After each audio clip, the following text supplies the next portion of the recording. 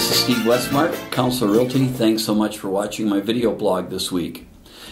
What I'd like to do is make some comments on a recent survey that was done by over 100 economists done by RIS Media and Zillow.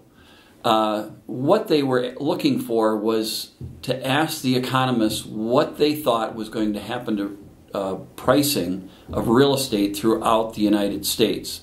And what came back from that was some input that was saying that we are going to see a continued home value rise through 2018. And part of the reasons for that is the number of investment properties that were purchased by investors when the downturn happened, with them fixing them up and putting them on the market as we're going on in the new future.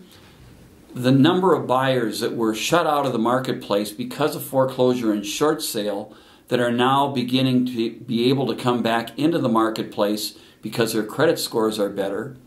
The strength of our economy, they're predicting, is going to continue to grow and be stronger. And even though the Fed will increase interest rates, they expect interest rates to rise slightly, but not significantly over the next coming years. Well, this is a great opportunity for both buyers and sellers in the coming market, that we're going to be looking at more of a normalcy, where we're going to see continued increase in pricing and more of a stabilization from 2018 beyond.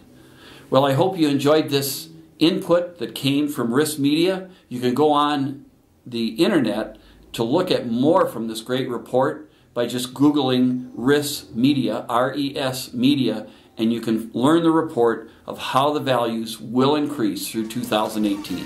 Well, make it a great day.